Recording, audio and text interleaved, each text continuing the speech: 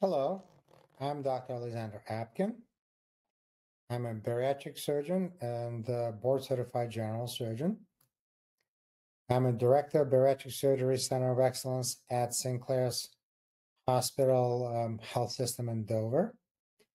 I'm a director of Bariatric Surgery Center of Excellence at Hackensack Meridian JFK University Medical Center in Edison.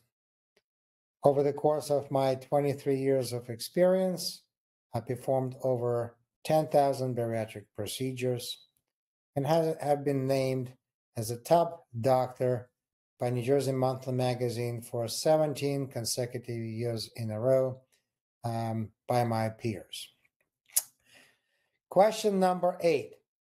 I have had previous surgeries, including open surgery. Am I still a candidate for laparoscopic surgery? Laparoscopic surgery has been around for over 30 years.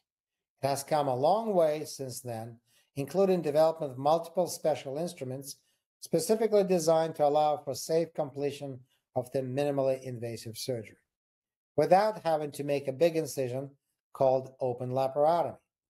Occasionally, we have patients who had previous open surgery, such as open gallbladder removal, or hernia surgery, or colon removal, or cesarean section for females, which quite common is nowadays. All these surgeries leave more scar tissue called adhesions on the inside when compared to laparoscopic procedures. But with the aid of special instruments, we can dissect or cut through these adhesions or scar tissue safely in order for us to see the stomach or any other organ in the abdomen, for that matter, and perform the requested procedure, whether it's sleeve gastrectomy, gastric bypass, gastric band, or revisional surgery.